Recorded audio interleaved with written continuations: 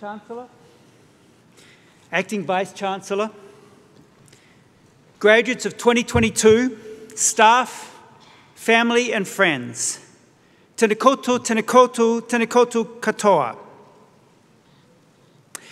Thank you for the opportunity to speak to you today and for the honour you have bestowed upon me. It seems only a few years ago that I was in the same situation as you, the graduating class. I attended Victoria's graduation ceremony in 1976 and 1977 in the town hall next door. I still have very warm memories of my time here at Vic and for my favourite professors whose lectures, seminars and one-on-one conversations shaped my interest in becoming a professor.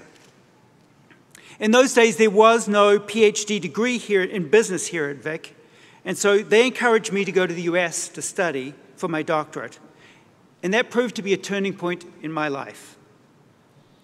For you, the graduates of 2022, this day also marks a turning point. Most of you have now completed 16 or more years of formal education.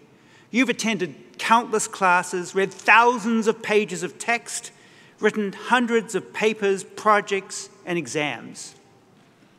And on top of all that, you had to deal with the disruptions and challenges of COVID, with classes online and all the frustrations that brought. I can sympathize with you only too well. So congratulations to all of you on your accomplishments, and particularly on your resilience during these difficult few years and your commitment to completing your studies.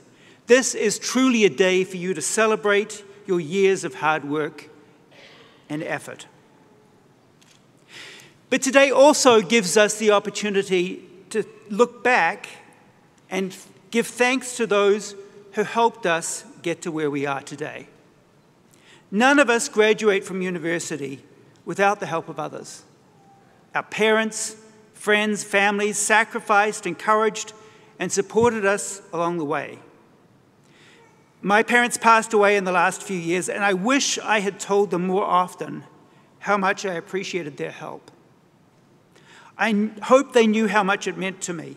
So I would like you all, I give you the chance to stretch your legs and stand for a second. So stand up and turn around, and I'd like you to share your thanks and ovation with your parents and your families.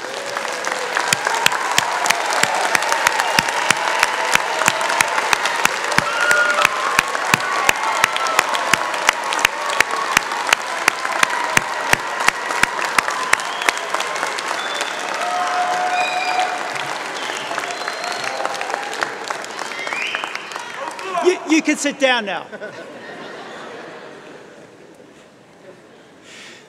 Today is also a time to remember the remarkable teachers and professors who helped you get to university and to graduate today.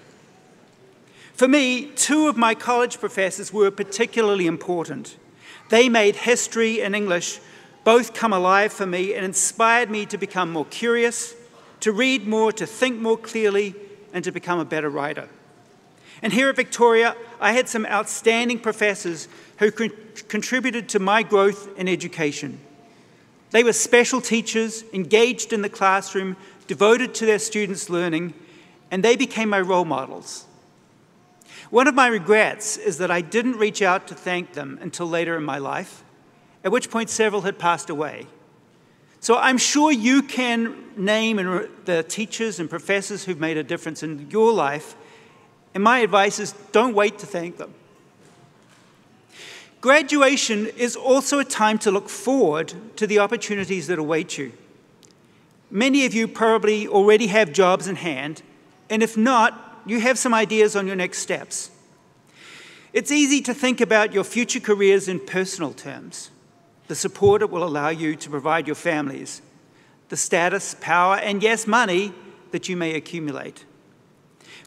But I believe, as the Chancellor just mentioned earlier, that much more is expected of you than just personal success. The world faces so many vexing challenges. Our ways of life are threatened by climate change.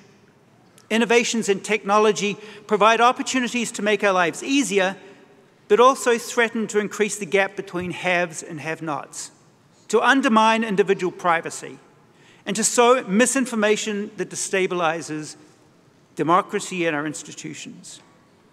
These are challenges that you and your generation face. As you take on these challenges, I believe that there are lessons you can learn from the successes and failure of my generation.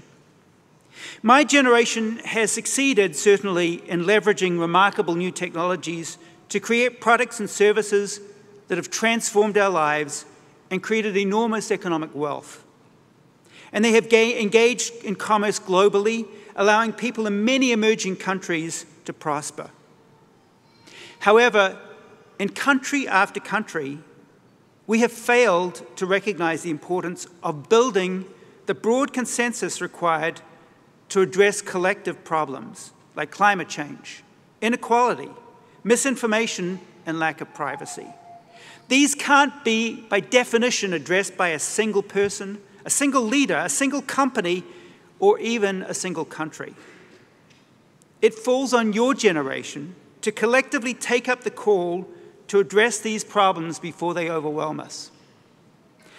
This is a Herculean task.